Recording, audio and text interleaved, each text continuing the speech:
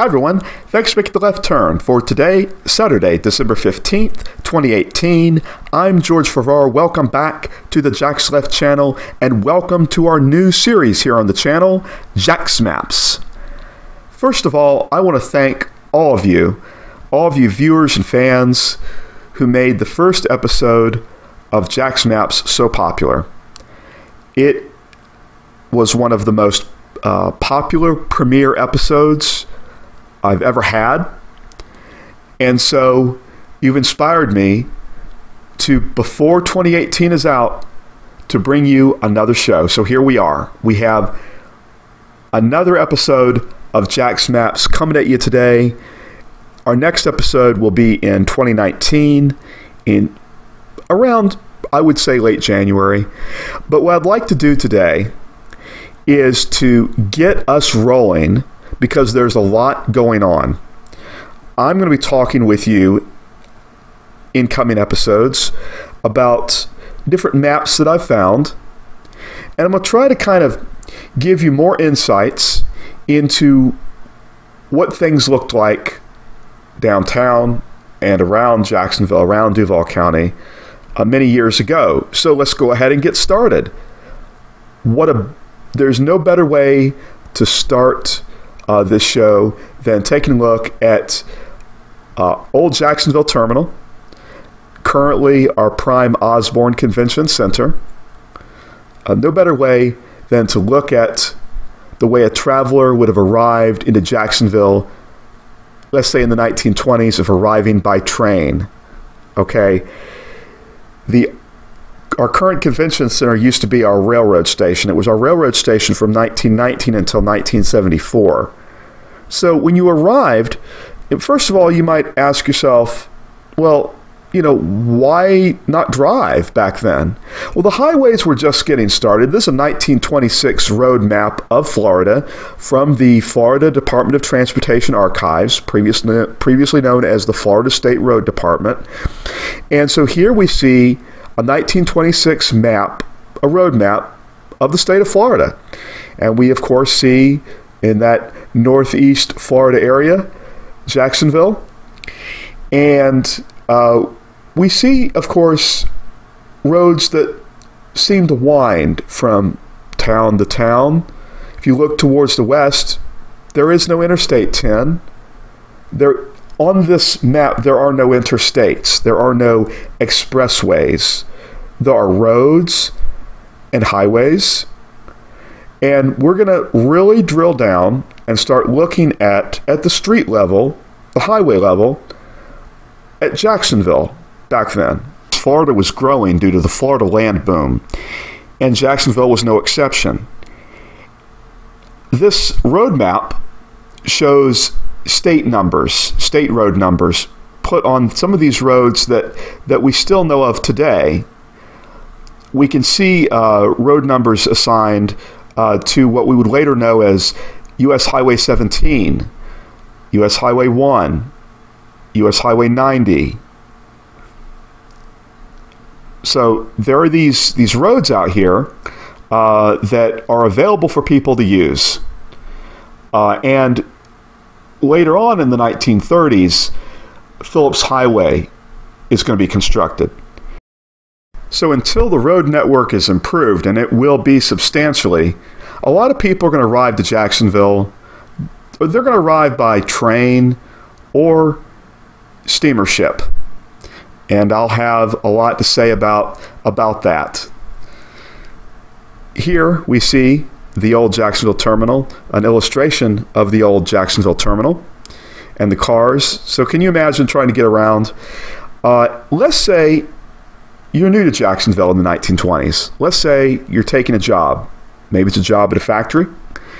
Maybe it's a job, maybe even in a theater. The Florida Theater would open in 1927. Theaters were popular back then.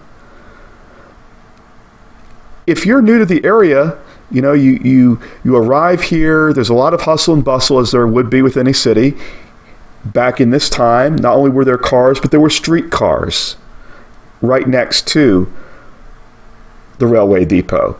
You see the old, the remnants of the old railroad depot, and you see the side of the, we know as the Prime Osborne Convention Center at the time, Jacksonville Terminal. And look to the right, you see amenities for people, a restaurant, and there are hotels within walking distance. A lot of foot traffic. But, you know, if you were going to go around town, you needed to get, you know, from point A to point B, you know, downtown or in the outlying suburbs, okay, then you're going to need a map. There's not going to be a navigation system in your car. There are no smartphones. There are these paper maps. So we'll take a look at some of these maps because I've got a lot to show you. Now, this is a map from 1920. And we see some familiar names, and then we see some not so familiar names, and we see some places that we might recognize and then places we don't. So let's go ahead and jump in and get started. We see State Street, we see Adams, we see Duval Streets, we see these streets, we see Kings Road, Moncrief, Durkee Street, which is Myrtle, Enterprise Street. We know it now as Beaver Street. Look, there's McDuff Street. Riverside Avenue. If you go further out, looking out to the southwest, Orange Park Road. Okay, there's no Roosevelt Boulevard yet. There's no Interstate 10. There's no I-95. There's no Fuller Warren Bridge. There's no Main Street Bridge. Take a look. Take a look where the Main Street Bridge would be. There's a ferry there. You can take a ferry. If you look over downtown, you'd see the Clyde Pier. That is where steamer ships would arrive. So you could take steamers to Charleston, New York, Providence, Boston. So we see the vitality of the St. Johns River. People are using the St. Johns River as transport to go from city to city. Okay? There's industry that's going on the St. Johns River. Shipyards. Downtown Jacksonville is a port of call. We look down towards what at that time would be, around that time I believe there was South Jacksonville, Hendricks, we see Atlantic Boulevard, we see Kings Road. Now remember, we don't have Phillips Highway yet, so you're going out Kings Road to go to the south. So it's amazing. It's amazing when you look at it, how things have changed. Now let's jump forward to the 1950s. And I want to take a look and focus on this map of downtown Jacksonville. Let's start with Hemming Park. Surrounding Hemming Park was the Cohen's Department Store, the St. James Building, what we now, where our City Hall is now. Where MoCA is, the Museum of Contemporary Art, that was the Western Union Building. Of course, we have Snyder Memorial Church. Where the federal courthouse is today, the Brian Simpson Federal Courthouse is today, there was a JCPenney department store and Woolworth Five and Dime store. If you think of the 1960 civil rights protest, that was where that occurred. Now, I can time it before 1959 because behind the JCPenney and Woolworth is what's designated as parking. Now, just in time for 59, the Robert Meyer Hotel was constructed. And just across from Julia, where the state attorney's office is today, that was United States Post Office and Federal Building back then. Just up Julia Street, the Ambassador Hotel. Now, the Ambassador Hotel It started out as West Church Street Apartments, and later on became a hotel. And then it was abandoned in the late 1990s. And there is an effort to rejuvenate it, make it a hotel again. Okay, and then we go further. Let's go further down towards Forsyth and Bay Streets. Now, again, this has to be, I think, more of the early 1950s, because at this point, the Greyhound bus station is on Bay Street. So we see the Mayflower Hotel. We see and the Greyhound bus station in this map is at Hogan and Bay Streets. Later on, of course, in the 1950s, a new bus station was constructed, and it was demolished just this year in 2018. And it had moved further down Forsyth. So, and that old station from the 50s into 2018 was located on Pearl Street. Now, so, you know, you have these theaters, you have Barnett Bank, which now is being renovated. It had been abandoned for a while. So there are all these places, the Seminole Hotel, which has since been demolished. So a lot happening in downtown Jacksonville in the 1950s. And you start seeing, of course, the importance as they have put a lot more importance on parking as more and more people are driving into town.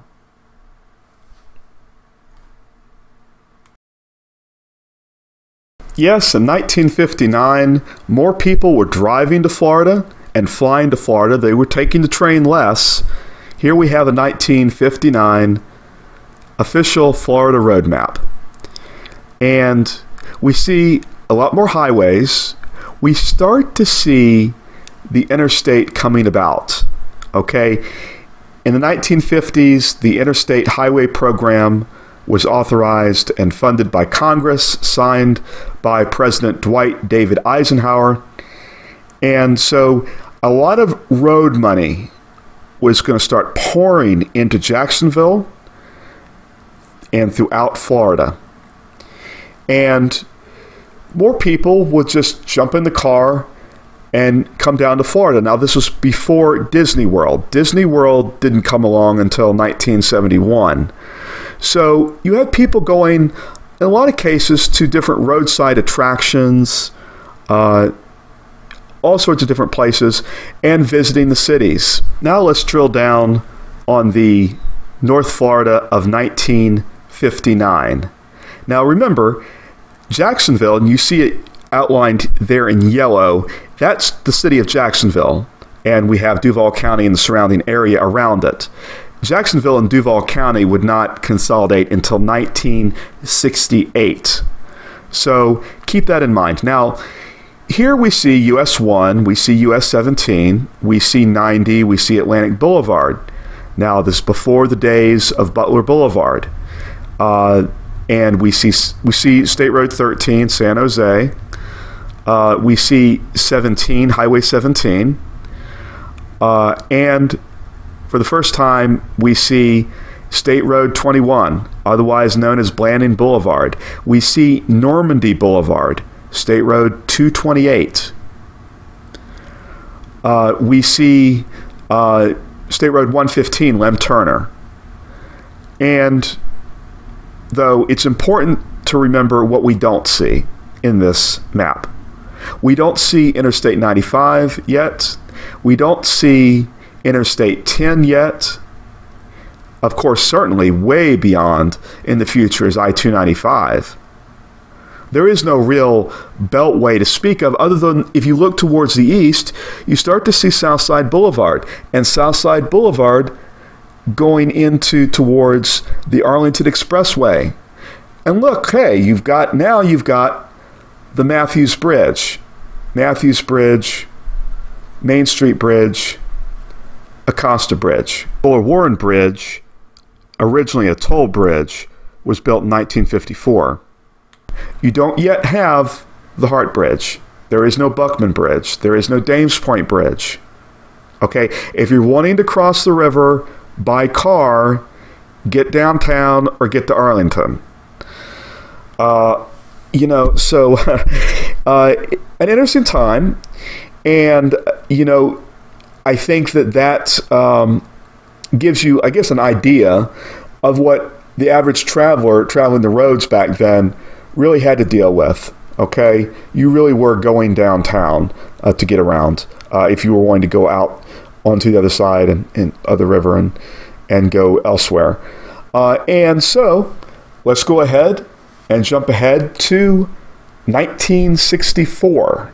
On this 1964 Florida road map, we could see even more highways. We can see even more work done on the getting the interstate built. The 1960s was a time of a lot of construction going on throughout Florida. And so we focus on North Florida in 1964. Now here we have Southside Boulevard designated as alternate US 1. So we're starting to tell travelers coming to Jacksonville, you can route around, get on one of our expressways, get on the Arlington Expressway. So we also have US 1 Phillips Highway. We have, of course, Beach Boulevard, Atlantic Boulevard. We have US 17, US 1, US 90, and now we have Interstate 10. And we can say, hey, you know, you have an option on the western side of Jacksonville to go out and use the interstate, the expressway, nonstop, without having to stop at stoplights. You had that option. So, and also too, if you looked at, remember, the Southside Boulevard of the early 1960s was nothing like the Southside Boulevard that we know of today. And same thing in some areas of Beach Boulevard and Atlantic Boulevard. There was not as much development. There's not like East Arlington as we know it. No, there was not. It was, you know, there was a lot of country still in Duval County. Okay, a lot of trees and things like that. Okay, we had not spread out as much as we would later on. Now, of course, remember, still no Buckman Bridge, still no Hart Bridge, but you had more options downtown, though. If you take a look at the pink, you do see part of the original, basically the original expressway system. You see going through Jacksonville, the old city limits of Jacksonville, you have Interstate 95. Okay, so you can, let's say you're at the airport, Imeson Airport. You can get on over. You could once you get over, you could hop onto I-95 and take I-95 all the way out. It looks like all the way out towards Lake City. Okay, so the concept of expressway driving, interstates, and things like that, by 1964, it had arrived. And though, you know, still, again, not as many bypass options as there would be later on. So a lot of this starts to tell the story of how the city's growing. Now, this is about 2 or 3 years before Regency Square Mall was constructed and opened. Now, I'm going to now go ahead and blast us forward to 1972. Now, when you look at this 1972 road map of Florida, you start to see what looks somewhat familiar. You start to see, you know, I-75, I-95, I-10 starts to really develop. You start to see, and as you look down towards South Florida, you're starting to see more development down there. And we're going to drill down in a moment on the North Florida of 1972, which incidentally is a couple years before I was born. And would have been the kind of map my father, if he had a map, would have been the kind of map he would have. He moved to Jacksonville from Memphis, Tennessee, I believe around 1970. I know for certain he would have been living and working here in Jacksonville in the year 1972. Now, the early 70s man and woman and kid and everyone else, in Jacksonville, they would have now the benefit of the Buckman Bridge. Yes, I-295. And you can see that I-95 by this point has been constructed. US 1 Phillips Highway, is still there, but more people can hook up onto the interstate system. They can just jump onto an interchange. And let's say, by 1972, it looks like you could at least go out towards 103rd Street on I-295. You can look at it and see, you can start to see, for example, too, you do get to see Edgewood. You see where that road is a little bit more, is prominently displayed. And, the usual roads. And you can see where, by this point, the airport is no longer at Imison. Imison is closed. And a new airport was constructed further up I-95. And so I-95, you can go up almost to towards the Florida-Georgia state line. And so, now remember by this point though, okay, by 1974, this is within 2 years of the Amtrak station being relocated from Jacksonville Terminal. A new Amtrak station was constructed off of Clifford Lane.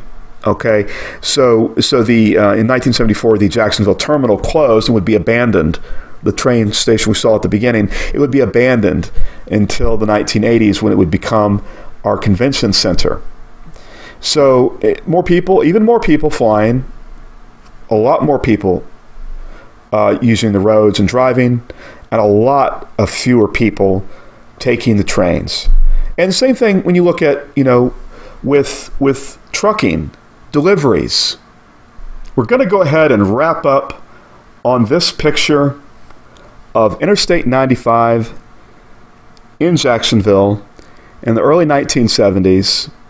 We see a traffic jam on Interstate 95 northbound heading towards the Fuller Warren Drawbridge. Yes, it was a drawbridge, and it was a toll bridge, and it was Interstate 95.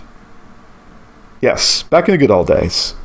And these people were sitting there waiting to pay a toll on their way to get across the river to go towards I-95 North and I-10 West and US 17.